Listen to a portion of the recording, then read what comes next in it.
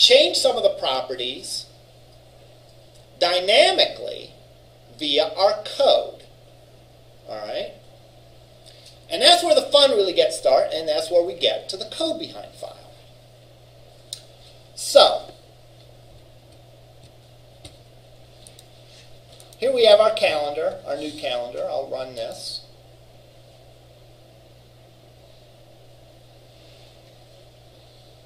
And now it's going to look different. Looks like that. What if we wanted a button to make this calendar disappear? All right. Starting to sound like a magician here. You know, not my sleeves. Now, if we think about it, that is a behavior, right? I'm going to have a button. When I press the button, the calendar is going to disappear. All right?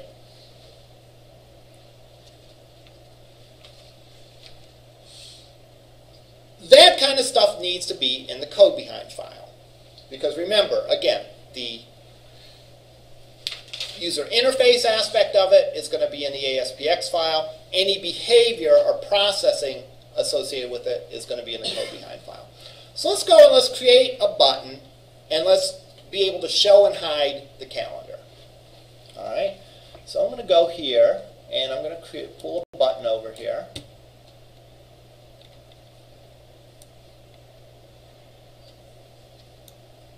Put it there.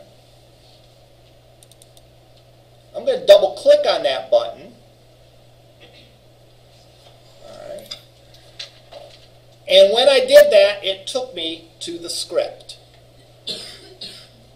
Alright, it took me to the code behind, because that's processing. What do I want to do? I want to make this guy disappear. What's the name of this guy? The name of this guy is Calendar 1.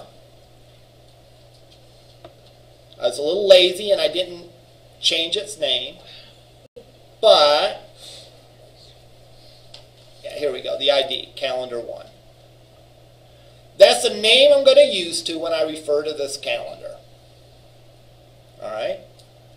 What do I want to do with Calendar 1?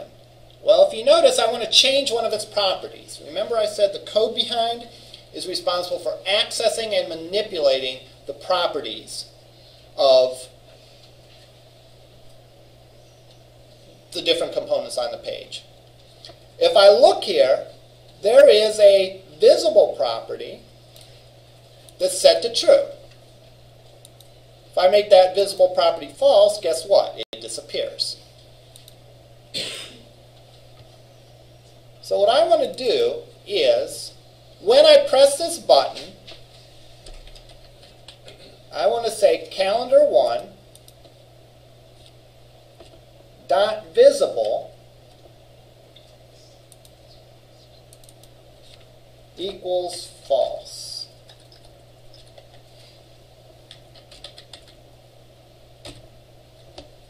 All right. And now if I run it,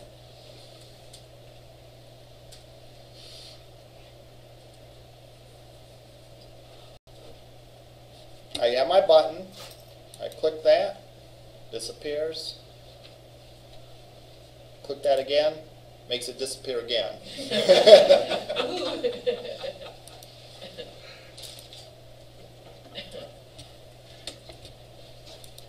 Now the button shouldn't just say button, right? It should say something more meaningful. That's another thing.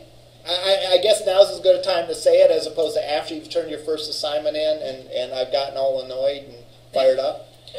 Remember, your job is to create good, completed web pages. All right?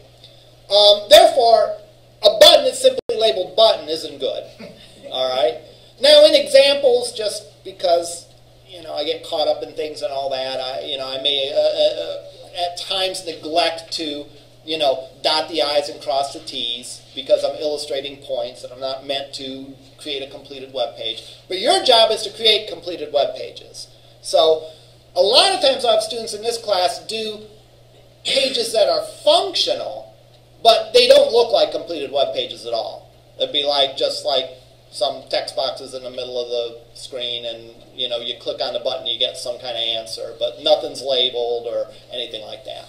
All right, don't do that. Keep in mind that everything you turn in should look like a completed web page. So I'll try to do better here, and I'll go in and I'll change the text of this to say disappear or hide. I like that.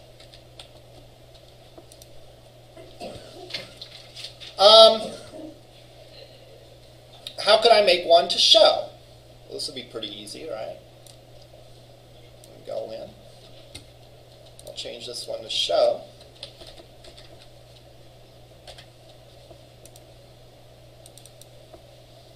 I'll do just the opposite.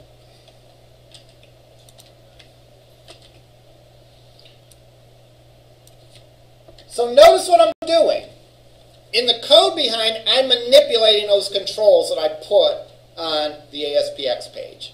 So I got this calendar control, all right, and I can change properties to it. I could change the width if I wanted it to.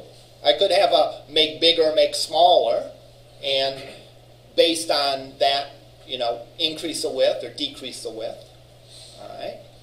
I could change any of the properties. Any of the properties that I set in the property builder or through the code, I can manipulate through the code behind. That allows me to make the page interactive and dynamic and do all sorts of great things. So now we can go and do this.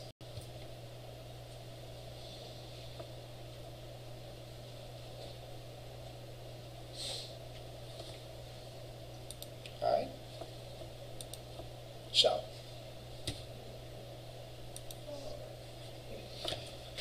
This is a little awkward though, right? Because it's showing the hide and show button at all the time. What should it do? It should switch the text on the bottom and the top. Yeah, it should switch the text. We could actually approach this a couple different ways. And we might as well do it both ways, right? Just to illustrate. All right? What are the two ways we could do this? So when you click on the calendar, it disappears. Repeat that, please. Maybe you have it so if you click on the calendar, maybe at the top, it disappears and replace it with a button. That sounds confusing to me. When it's true, it would say hide. When it's false, it'll say show. Okay, how many buttons? One. Okay. We could do it with 2 buttons though, right? How could we do it with 2 buttons? Hide the button. Hide the button. Yeah, hide the other button. All right. Or we could make a smart button that changed the label and changed the behavior. Let's do it both ways. All right, might as well. We'll do the first one first. Well, obviously we're going to do the first one first, right? we did the second one first, and it would be the first one. We'll do the 2-button approach first. All right? So the 2-button approach, we're going to start out, and the hide button is going to be visible, and the show button is going to be invisible. So I'll go in and make the show button invisible. When I click on the hide button, I make the calendar invisible. I'm going to make the show button visible. And I'm going to make the hide button invisible.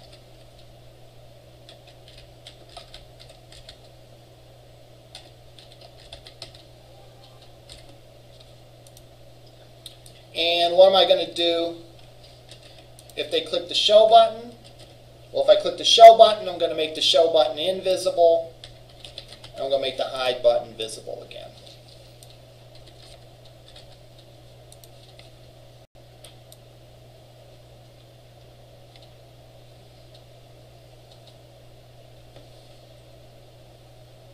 So now, only the hide button shows. I click that, only the show button shows. All right. And that works, and really nothing wrong with that. But we could also come up with another button that does show and hide. All right. So let's go here.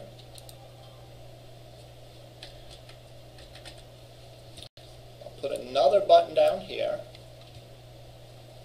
And what's the text of this button going to be initially? Hide. Hide.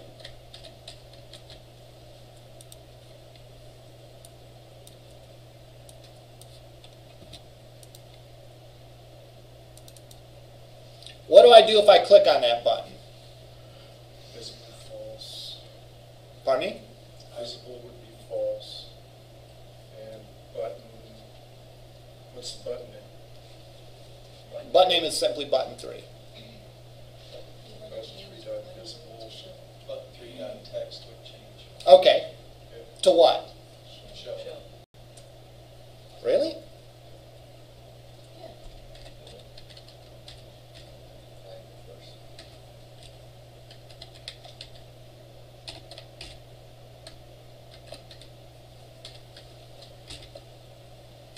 All right, now what? Now you want to change your calendar to 1 visible false.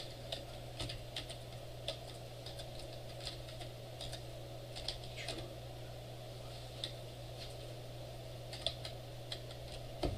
Okay. But it doesn't change it back yet.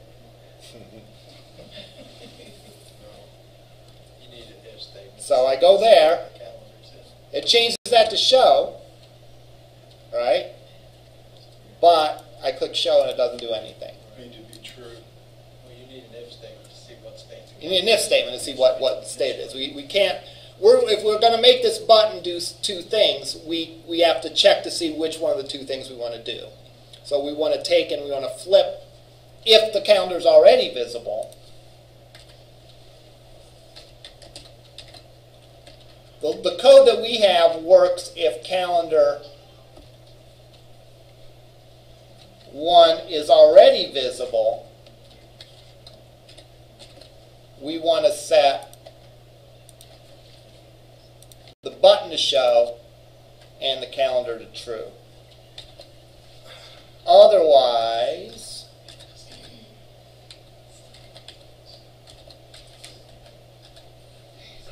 we want to do the opposite.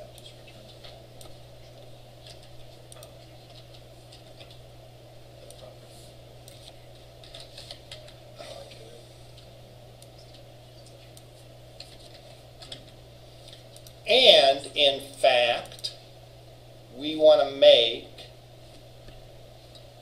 we might as well go in for good measure,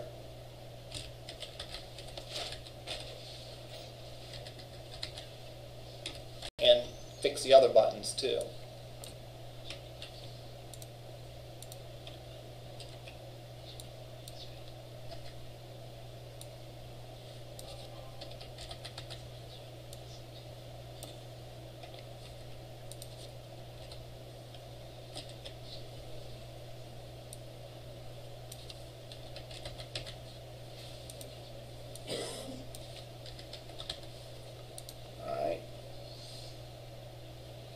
So this is an if statement, syntax in C#, and one nice thing about the syntax of C# is it resembles most other programming languages, unlike VB that only resembles VB.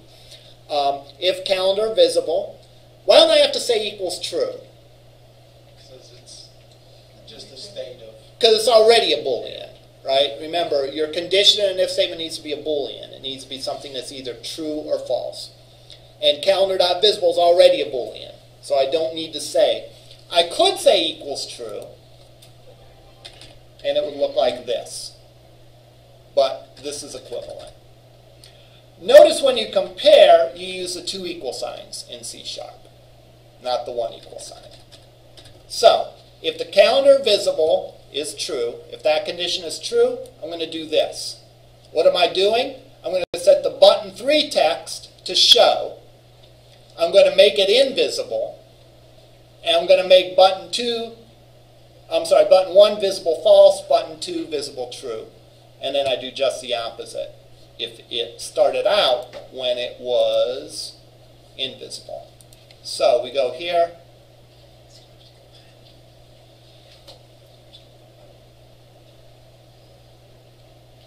And we can click hide. That gets rid of it. We can click show.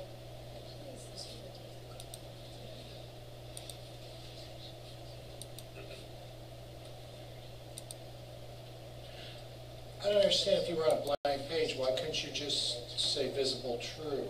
And it would have shown, why did you need the if statement? Because this code has to work whether the calendar is true or whether the calendar is visible or not. Okay. If it's visible, we make it invisible. If it's invisible, we make it visible. So you're right. The initial condition is going to be that the calendar is true, is visible. All right? But this code doesn't just process the initial condition. This code processes every time you press that button. So this same code processes it the first time, the second time, the third time. Another way to look at it. What if we switched it so that the calendar was initially not true, not visible?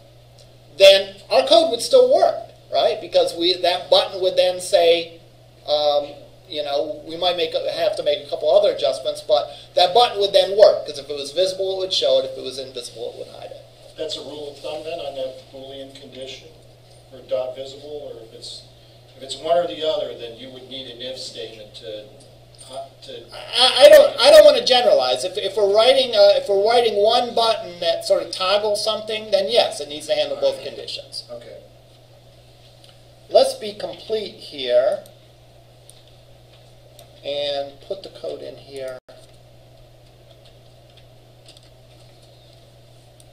so that we truly handle the text for both the buttons.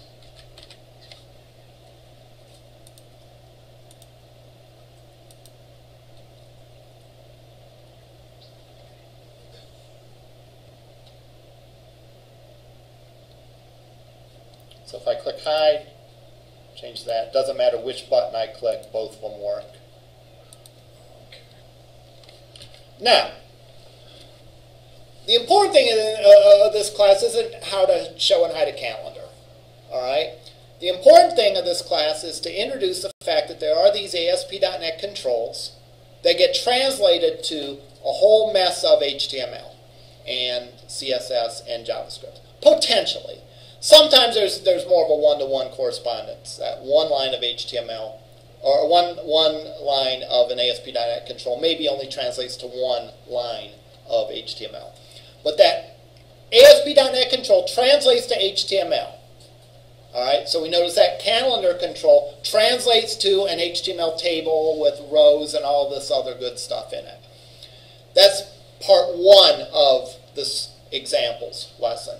Part two of this examples lesson is that we can programmatically manipulate the attributes of those controls. All right? So we can write code based on pressing a button or whatever to do something where we show or hide the calendar. All right? In this case. We could just as well make it to change the width of the calendar. We could have instructions in here that when you click this button, it makes the width 50% of the screen. When you click this button, it makes the width 100% of the screen.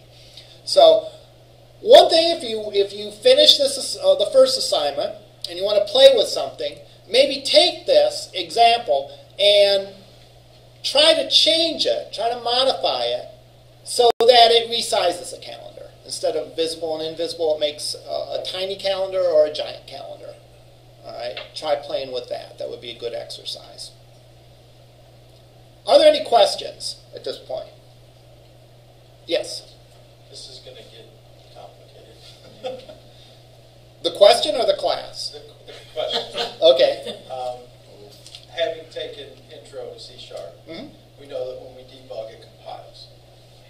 In this case, it's not doing that. It's just using the C# programming to create the HTML or the script or whatever it needs to do to respond to that code. Is that accurate?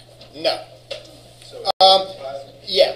We'll go over this in more detail, but just to answer your question, for example, let's say I wasn't too sharp today and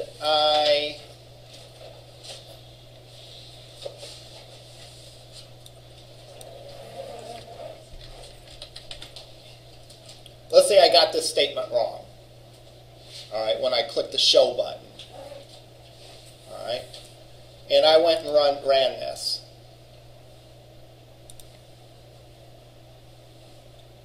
Actually, what it was doing there was compiling. And I go and click the show button. Hide works. I click the show button, nothing happens. Ooh, that's not good. All right, and I wonder what went wrong. What I can do is I can put in a breakpoint there, and I can go in and run this, and I can go and see statement by statement what happens.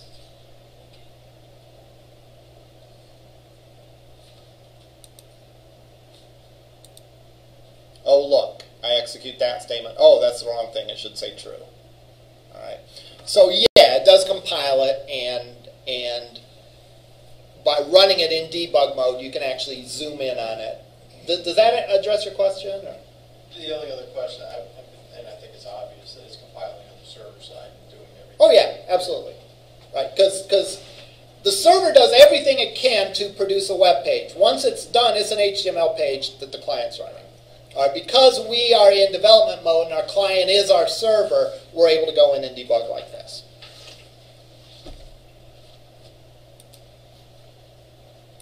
We will go over, if someone didn't really catch what I was talking about there, we'll go over this more in future classes.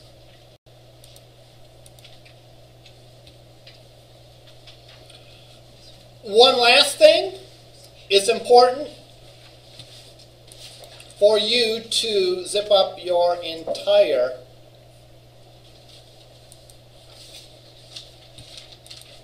folder and turn it in. So when I upload this, I'm going to go and zip this up and upload it so that you can review this example and play with it and try to make the calendars bigger and smaller. All right. That's all I have for today. We'll see you in lab. Does anyone have a thumb drive I can borrow? Yeah, how long do you need for? Just like for 10 minutes for me to copy files from here to my machine.